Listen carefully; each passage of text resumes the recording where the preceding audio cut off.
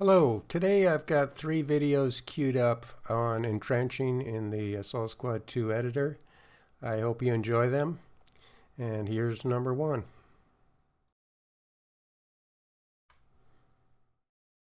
Alright, let's take a look at making trenches and foxholes and digging into the ground inside the editor. There are 2 ways you can do it. You can do it in the editor, or you can do it live in the gameplay. If you're using the Rob's mod, you can your soldier can grab a shovel out of a truck and dig a foxhole live in the gameplay, which is priceless as far as options for playing the game. But if you're designing a map, you want to pre-place and design your map with foxholes, tank trenches, and whatnot. This is the way you would do it.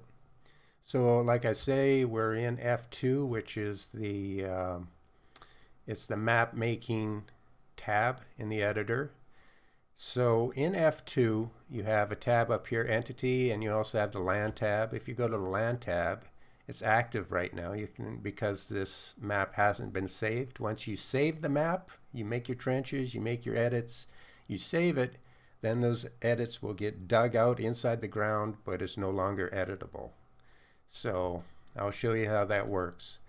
So you're allowed right now in the map editor, terrain editor, to dig out trenches. And in the tab here, if you're in entities, you're given all these options. Under landscape, you can click that. And if you click the cut entities, you show you the different pre-made trenches you can build in your map. As an example, let's just go out here. If you want to make a very large tank ditch, which is a huge big ditch, you could use their pre-made one here, the middle part of it. If you click down and then click off, and then you want a side or an end part, and you would move that into position and space it according to the logs. You'll get a hang of it, but basically space it correctly, click down. And then the other end you have to click down and click off. Select it, use your Z key, spin it into position, use your right mouse button and move it into a position that looks logical, like it fits, and change your camera view to make sure it's lined up from all sides. That's probably about right. You generally want to space those wood pylons or pieces of wood about the same throughout the entire thing so it's spaced right, but I'll give you a bit of a clue. Then click off, and that will be dug out as soon as we save this scene. But before we do, we'll just plop down a few others just to show you how you can use these pre-made items in the game. So a big land crater, different types of dirt, and like I said, they're not dug out yet, but you're placing them right now. When we save it, they'll be dug out. So as far as a custom trench, you can do that too. You have some ability to create it the way you want. Let's go with a ground trench for soldiers. If I click down once and twice, I can make it longer. I could do it just one piece there. That would be fairly short. But if I space it about right there like that and do another one, I can make a fairly long trench. And you can use corners and different segments and build square trenches, even rounds, ends, crosses, different, different shapes of trenches that they have pre-made here. And if you want to add the right end piece, it would be, since that was a 1.5 size ground trench, I need a 1.5. So if I click on it, highlights, and it's telling me that's a 1.5 size exit piece, which should work for us here. So click down, click another one for this end, off click, reselect, Z key, which is always a little tricky, and then use your right mouse button to move the wood into position, Z key, and move that into position. And you don't have to be that precise, but over time you get the idea that you space it correctly and there won't be any white spaces when it digs itself out. You'll get the hang of it easily. And then once you're done with the pre-made trenches and ditches in the game, you simply go to F. You would save it now. So what you're doing is you're telling the map part of the editor, F2, that you want to save these new edits where you've placed this down. So I go up here and I go save as, and I give it some just quick name for testing here as I'll say 12. Click OK. It saves it into its memory. And now if I turn off the fog of war, they're still not dug out, but that's fine. You have to do one more step to make sure this is done right. Go to F3 and give it a mission file. So now in F3 I go and do a save in F3 and save as, let's just call it, we'll call it 12 for the same mission. All right, so now I go back to F2 and I do a reload and they should be cut out. So when this reloads, those entities should be cut out as they are here. Turn the fog of war off, and that's how they're cut out. Now, the problem is, and you'll see that up here now, the land tab, I can no longer click it, and I can't edit my land. I can't select these and delete them and start over. I can't change their size. They're done. They're baked in. So you do have the ability to make some custom trenches in the game, and these look, good and can be used in a lot of different ways, but they're pre-baked. They're not editable later. You can't edit them, and they have limitations. So what we want to do here today, and we'll just leave those for now, we want to get back to an editable land tab here. So what I want to do is, after showing you that, I want to just go up here and load my starter mission here, YouTube entrenchment tutorial. And now, Alt F to get rid of the fog of war. All right, so now those trenches are gone, and we have a clean scene with the props I need to make custom entrenchments. The tools are available. I see I have my land tab now available to edit and dig into the ground, and we're all set to actually do custom digging into the ground. So what you want to do is your brush size. So now that we're in the land portion, editing of the land, I'm on the heights tab, and there are different tabs that give you, you can change the colors of the terrain, the textures, to add grass and the heights. Right now we want to dig, which is under the height tab. The brush size is way too big, but if you want to just create a hill to start with, and that's what I did for a demonstration, kind of a flat top hill, you use this, and you can change the size of your brush by going plus, hold down the plus on your numeric keypad. You have the plus and minus keys, and that's how you make your brush size for editing ground bigger and smaller, plus and minus. If you hold it down, it moves it really quick. So if you want to make a big hill, you can just go like that, and now you see you have a hill that's built. And hit Control Z to get rid of that. I want to make my brush size small again, so the negative key on the keypad, and you can make very small brushes if you want. So the trick here is we want to make a custom entrenchment for a large tank.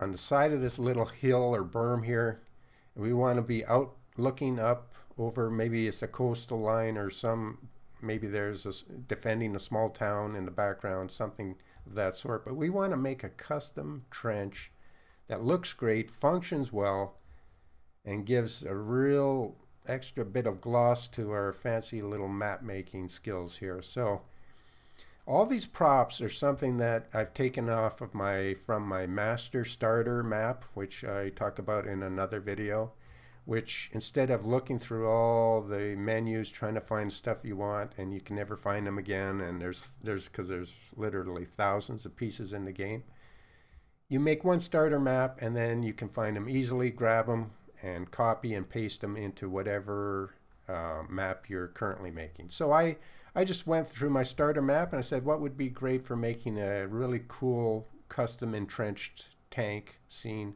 and I grabbed these, copied them and pasted them to this scene, and I saved it. Now we're ready to go. We won't be spending half the day searching in through the menus to find this stuff. Alright, so since we have a live land tab still, we want to make our brush about the size that will be able to give us what we want. And in this next video, which I'll take a break here, in the next segment, I'm simply going to tell you how your brush works in digging out the dirt, how to control your sizes and control the sharpness of your digging. So we'll do that next. Alright, so when you're digging in the editor, you want to control your scoops, your shovel, so to speak. And the first thing you need to know is, if you've tried this before, you've probably had bad results because it gives you, you're not getting well-defined trenches when you build them. The reason is this. If you go to polygons, and if we look, and I make the brush smaller here, and if we turn on wireframe, we see that the mesh by default is huge. The polygons are very big, and when you dig into them, it creates very big, wonky, clumsy trenches because the polygons are big and it doesn't give you the fine detail we need. So if we're going to build a very nice, finely defined, or a very precisely defined trench in this hill here, we need to make these polygons a lot smaller so we can control that. So switch it from 0 to all the way to 5. Take your brush, and you don't want to overdo it. You just want to, wherever you're going to need extra polygons for this precise trench, you want to just left click once, and the computer will take a while as it updates. And now this entire hill should be have very fine polygons. And if we go back to heights, now when we build, and it doesn't always show you, if you go back to polygons, it doesn't always exactly show you where those smaller polygons are, but you simply want to paint down more defined smaller polygons so you can make a more interesting trench. That's about all there's needed there. So that's in the polygon tab.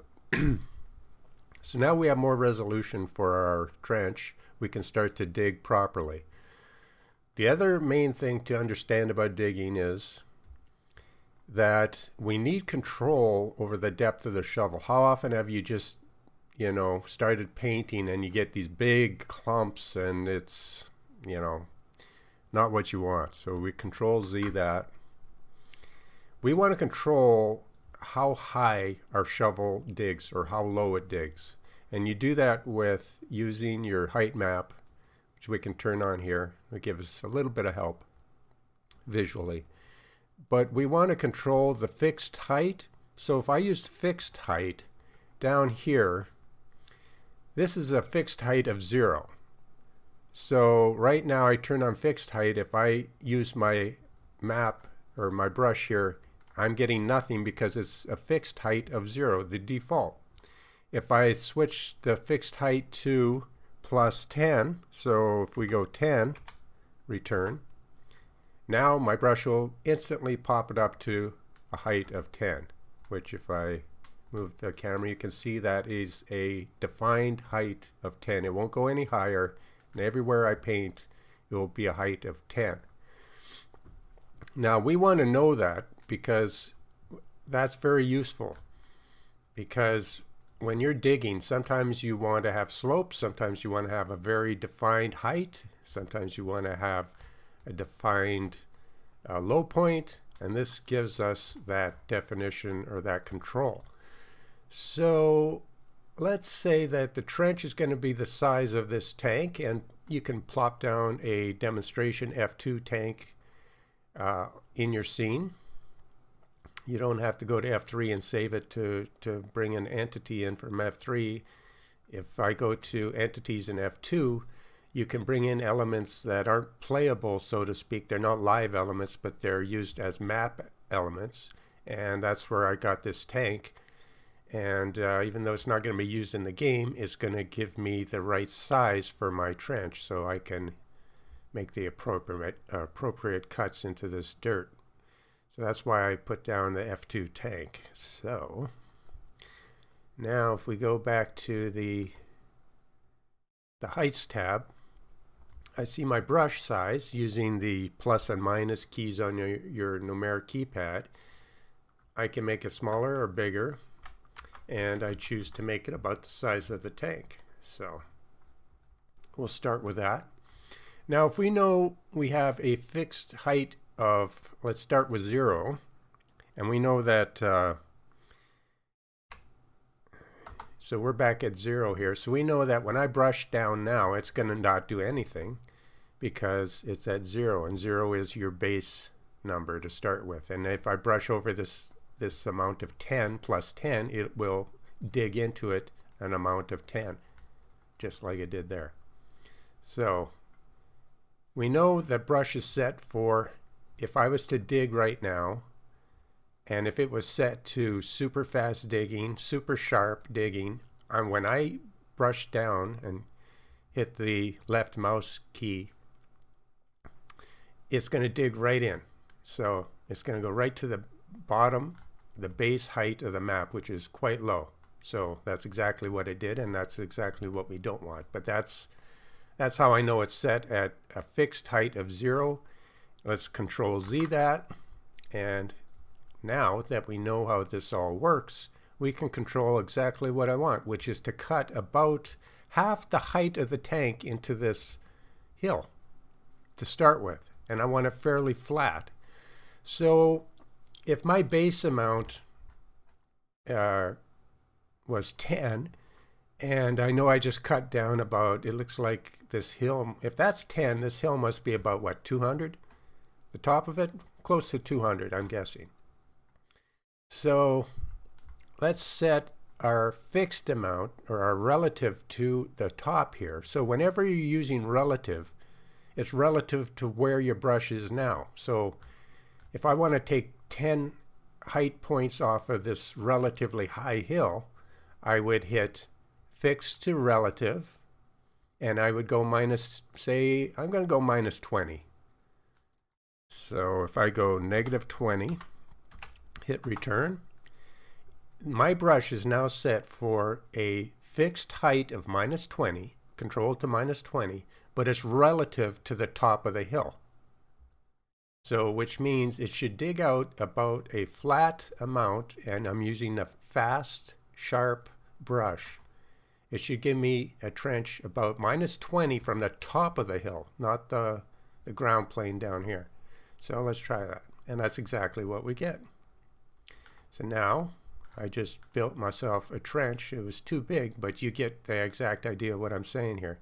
So if I drive that tank down into there, I want just the top of the tank, the turret, to be able to turn and rotate without clipping much of the ground, or I could dig it deeper and have the turret not be able to turn very much, but it's going to have a lot of side protection. So let's just, now that we understand how to control the brush, let's undo that.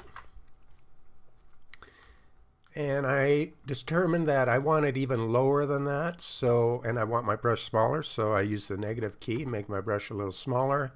I'm going to negative 25, so negative 26, let's say, return.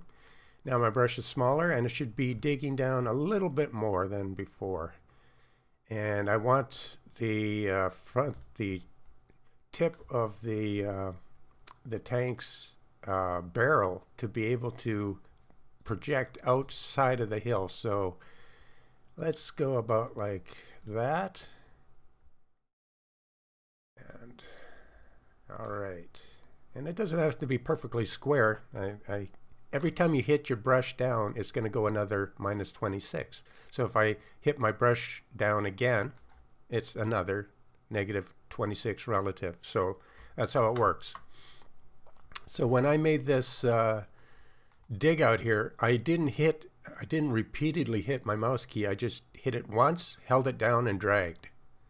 So let's just make sure you understand how this works. So I want to take minus 26 from the relative top of this hill. I'm going to hold down the left mouse button and drag. I'm not clicking it several times. I'm just holding it down once and dragging. And I get my -12 or -26. And that's exactly what I wanted. And the front is a little bit taken out. So when I drive my tank in here, we have the beginnings of the digging out of what will be a great trench for this size tank. So now how do we be able to drive the tank in and out of this trench? Well, we have to do that in steps now. So since we can control our height really well, let's continue to take this -26 right to the back of the trench. And we can go like that so the tank can actually drive in there. But we're going to smooth this all out. That's not an issue. That's not a problem. Let's just go like this. And it's getting a little bit deep. But as you see in this, I'm going to switch this to -10. -10, so we're getting less of a cut, and gonna just dig a little bit out here so the tank can drive in and out of this arrangement of this trench from the other side of the hill. Now you're saying, oh, that looks like garbage. That's way... Well, this is how we fix it. Now we turn off fixed relative, and we go back to 0. And if we hold down the shift key, make the brush a little bit larger. If I hold down the shift key, it'll start smoothing everything out. Everything's going to get nice and smooth where I want it to be smooth. And it's going to actually ramp up to the top there a little better so the tank can make the brush a little smaller. And now we're getting some nice smoothness that in the game the tank could actually drive up here. And we're going to, instead of going down, we're going to go up a little bit. Oops, sorry. We're going to hit that smoothing key a little bit more here. So with the shift button down, it smooths everything out nicely. All right, that's exactly what we want. Now when you're digging, you're actually digging with shovels. Some of the ground would be on piles up beside where they dug out. So now we want to actually dig up a little ways. So we want to turn off fixed height completely, and we want to turn this brush back to a somewhat slow and not so sharp, and start making piles of dirt with a smaller brush. So they would be shoveling dirt up here, and if you see, I've just added a bunch of dirt up there like they would if they were shoveling it out. If there are a bunch of soldiers shoveling this out. Now again, this can be all smoothed out, but that's how it would be done. They would dig out and they'd have to put the dirt somewhere, and they would make it extra protection along the bank here as they dug out. And as you see there, you can see a bunch of dirt as they pull it out here. And now shift key, I can smooth out that one was too high. I can smooth this out. But you don't want to smooth too much because you want some of this resolution that you work so hard to get. So that's a pretty deep tank trench. But if I go to Entities tab, click on this and right mouse button, move it into position, I see that I'm going to have a lot of side protection, a lot of rear protection there relative to the battlefield. And I can decide now if I want to make it deeper or not. If I want to go even 2 feet deeper, I can. Now's the time to do it. And I think I will. I'll take it another 4 feet down relative. So, and you need a little extra space on each side of the tank for the sandbags and the reinforcements that you're going to build up there. So let's just move this tank prop out of the way. Let's go back to this tab. Now we just decided that we want to dig it a little bit deeper. Now we're going to control it again. The brush size is going to be made the appropriate size, about there. Now we want it fixed we want to just go another, say -4 relative feet, and we want it fixed relative to where we're at now, the height that we are now.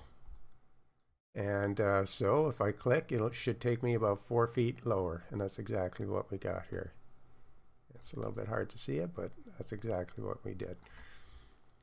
So if you look, maybe not 4 feet as we know it, but 4 game units lower. And actually I'm going to take it to negative, if I want to change that, I'm going to change that to -6 return. And there we get it even a little bit lower. And I think I'm good with that now. Shift key means I can smooth out that transition of the digging out the back way. And as far as dirt around it, I'm going to turn off fixed and relative.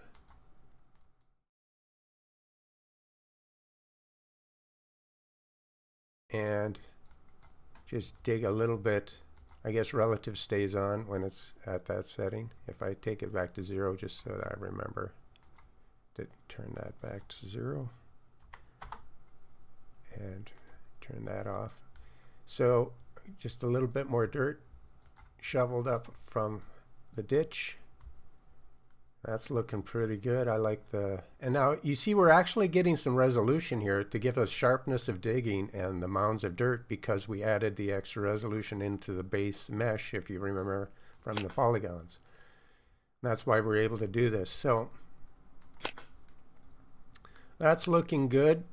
Go to the Entity tab, move the tank back in there, and it'll be moved right up there. It can still rotate its turret, but we're getting really good protection from the sides. And in the front, we're going to put some sandbags, and we're actually getting exactly what we want in the game right now. So let's go back out. Let's stay into the Entities tab. We're done with our digging right now. And you can save right now because the digging part should be done, or if you want to make adjustments later, then don't save out right now. But now it's time for some props. So let's take this out, and let's first bring the sandbags that are going to be alongside, because when soldiers make a really nice entrenchment like this, they usually enforce it with sandbags and whatnot. So we can just go copy that and Control Paste, Control V, and we can start putting in our sandbags. And we go another Control V, and if we lift it up with the A key, that'll lift it up. And go with the A key down. Since there's 2 and 1, you start to build up the sides of the sandbags. And if you do it one at a time, it's easier. So let's just get that into position. With the A key, we move it down. And you don't want these perfectly aligned. They're going to be dropped in here by soldiers, so it's not necessarily going to be just perfectly done. But you want to move your sandbags into a position where they're starting to make sense. And you may rotate it, use the X key to rotate it a little bit. You have all the keys you need, the Z and the X keys, to get your sandbags looking good. And then when that's all done, we can actually smooth that off just a little bit. So I would spend time getting my sandbags just in a nice position. Go all the way around. I would put some in front. I would grab some like this, maybe even with some of the grass. So do a copy, Control C, and then paste it over here, Control V. Zoom in a little bit. Okay, so use the A key to move it up. And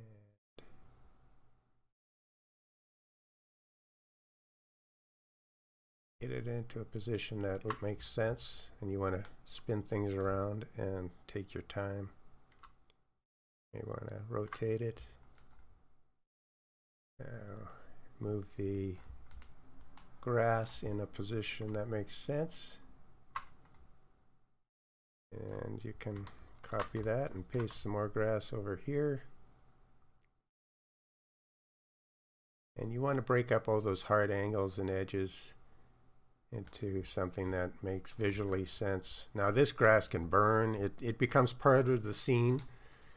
And again, you want to test with your prop and make sure that the turret has space to move, that the tracks are on the ground.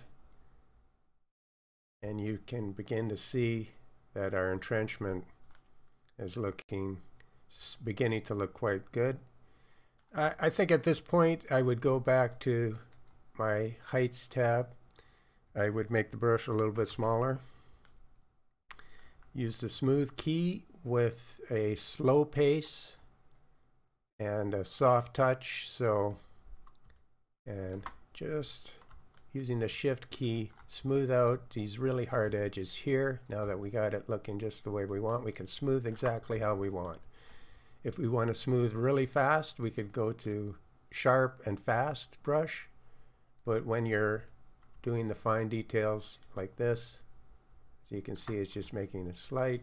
And we want to keep the definition we so hard worked to get. We don't want to smooth that all the way into a bunch of mush, but we want to keep some definition, take the hard edge off. So a little bit on that dirt pile, not too much.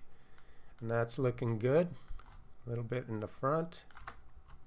And when you smooth things, it often makes things set in a little better. Even the sandbags will set just slightly better. And so there. That's basically what I would do for this entrenched tank. And the rest, if we go back to the props tab or the entities tab, is all about moving. Now, one thing I could do, I could take my prop out here, back in the entities tab, take my prop out. Sandbags, I can move them a little bit further in, the A key and down. You want to make it look realistic and function properly. And I would spend time with the sandbags, like I've been saying. But one thing you might do, because the ground is often muddy, so Control C, Control Copy. I would go Control Paste them and rotate. Now the size key is the S key. If I size this up, you don't see it sizing. You see the outer ring moving. You don't see it getting any bigger. Well, it will as soon as I move it.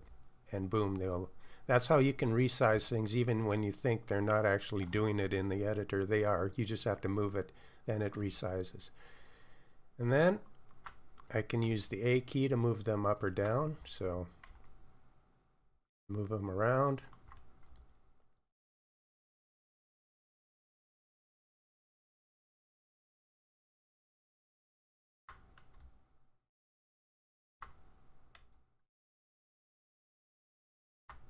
Take those logs. Now, this is something they would probably do if it was muddy terrain. They would use the logs to keep the tank from sliding in the ground. So you can just visually give a clue, and it breaks up the dirt and the ground and makes it all the more exciting to look at.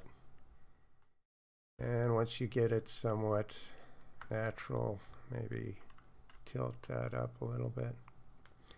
It's going to take a while to get it as you like it. The A key with the left mouse button. That's looking pretty good. So now, visually, your tank makes more sense. It's on logs, which means they've actually taken the time to prepare. This may be an entrenchment that is set up for, a long period of time. through the mud, through the rain, and maybe just tilt that a little bit like that. And around, and I might even just copy that and paste another one, and might even resize this a little bit smaller,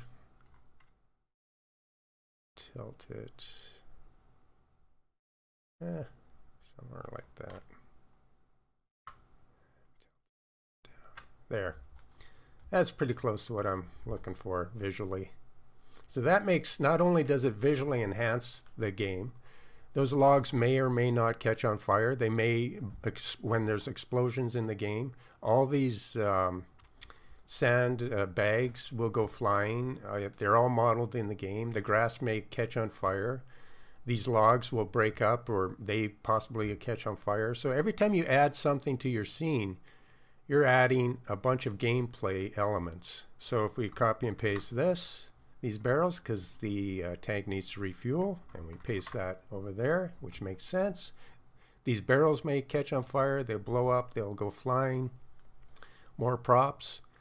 The tank needs to have a bunch of, you know, the machine guns need to have rounds, and so there's boxes of ammunition available, no doubt.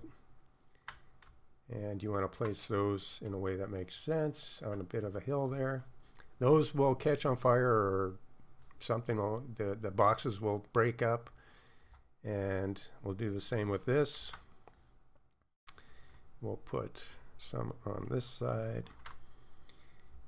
Maybe back down here they're going to have some of these, and again we want to tilt it to the ground to make sense. And you just continue to do this with extra items as they make sense in the scene, because the sandbags are going to be thrown all over, and you can change the color of them, you can change their angles, the size, everything about these props can be changed, and you want them to fit on the ground and make sense, and they'll become part of the gameplay. Another thing I wanted to show is how you can take this element, a stamp. Now this one is one that has a bit of an angle to it, but you could use some straighter ones.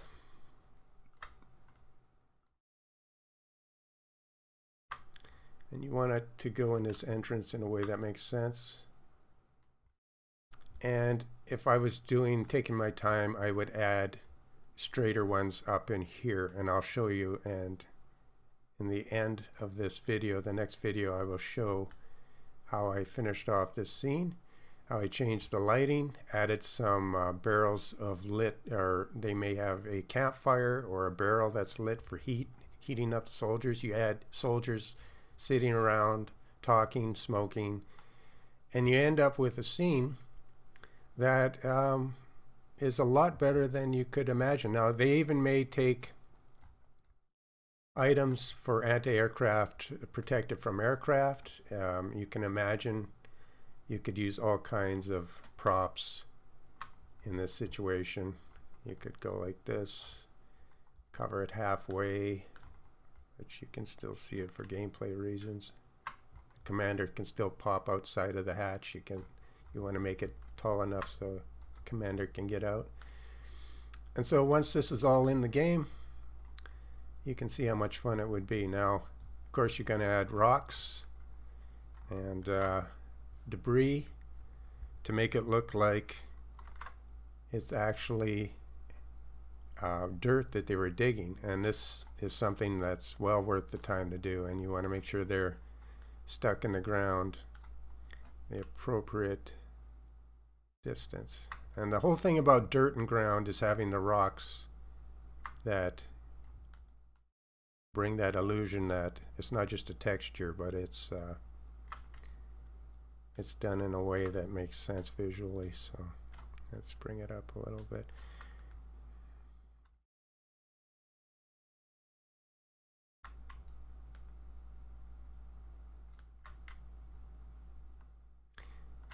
And once you get it close, you can just copy that. Oh, select that, copy that, paste it, and you can easily paste it again, and you have even more. I would rotate this one. And as you take these elements, make sure they're in the ground or on the ground, and you don't want to waste too much rock, but you want to make sure that you're giving visually the eye the impression that there are really rocks here. And sometimes you have to hand place the odd one. Copy that, paste that. So I would take some of my rocks, spend time making that dirt look like it is actually dirt. I'd copy some of these. I would paste some of those over here. Depending on how much you have to play with in your scene, you don't want to spend too much of your polygons on just rocks, but you want to make it look believable and interesting, like they actually dug up that dirt. And then once you have that looking good, you want to add grass, a few trees, rotate things around. That looks a little too contrived there. So rocks are going to be dense and sparse depending. And then you add grasses, copy, paste. So you want to add some grass.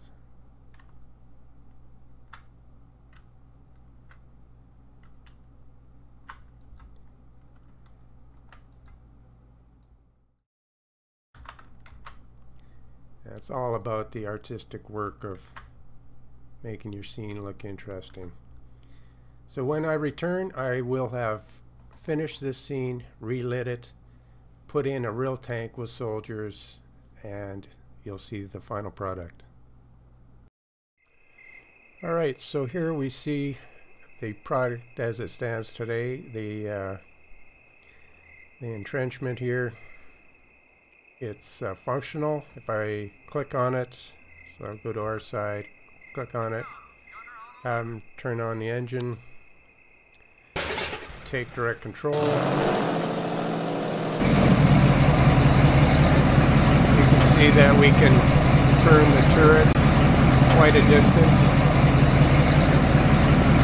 We can fire. We can change machine gun. Machine gun's usable. So we really have great functionality, but we also have a safe emplacement for the tank. Visually it looks good,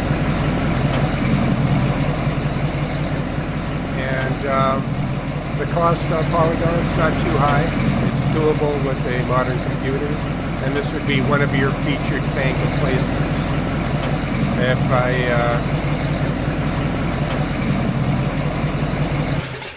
turn off the engine there, which is quite loud, but you can see it's functional. It looks good on the map. You can actually back the tank out facing forward, so you can safely back the tank out if it would just run over some of the supplies here, but that's not an issue. Let's try that. So if we take the tank and if we do it the way we're supposed to, turn on the engine.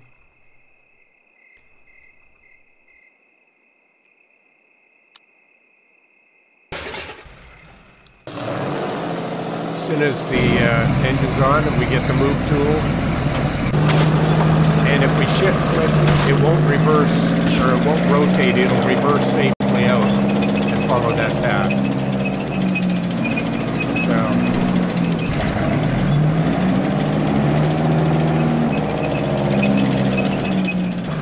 See, it's quite functional, looks good, and you could replace it with a different tank, whatnot.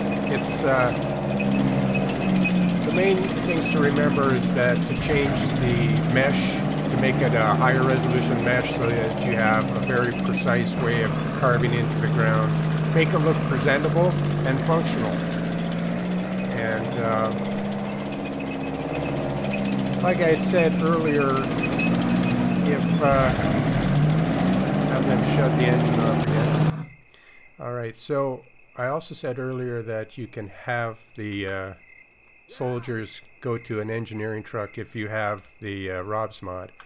They can just grab a shovel and they can dig a live trench in while the game is playing if you put some shovels in, some engineering shovels, and or sandbags depending, and they will use that shovel. If you double click on it, activate the shovel, go to your extras here, you'll have all these options to dig. So if we dig a deep foxhole, let's shallow foxhole, and a deep foxhole. Well, we'll click deep foxhole. Now with the right mouse button, if I click and drag, I get a directional pointer here. I can have them create the foxhole in a certain direction. Let's go straight forward, out forward, and he'll start digging and he'll build the foxhole. And while he's doing that, let's just let's change some of the lighting to give you an idea of what you can do with lighting in the game. So here, an atmosphere is very important. A little bit lighter out, that was quite dark. We can switch to a rainy night. Back to night. And this would be a full moon night. So atmosphere is a lot in the game, the lighting very important. And we'll be doing a video on that. CGI looks a lot better if you can dull. There's certain shadows and lighting that works best. Of course, you want to be able to see what you're doing, but still have good shadows and definition and color. So this is more of a sunset scene with still nice rich lighting. So he's almost done his little trench here now.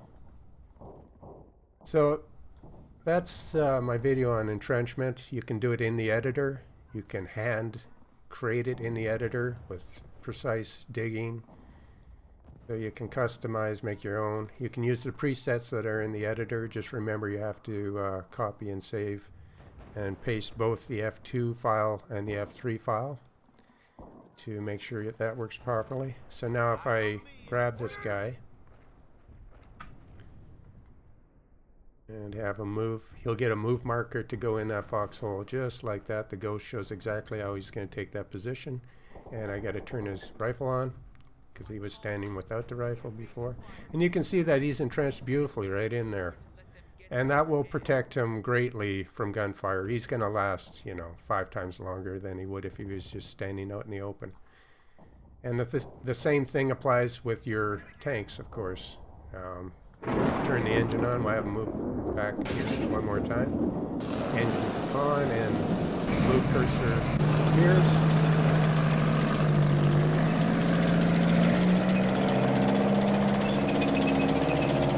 So using trenching, it adds a lot to the game. Your tank will last 5 times longer, and the gameplay will be a lot more interesting for your maps and your videos. That's it for today's video.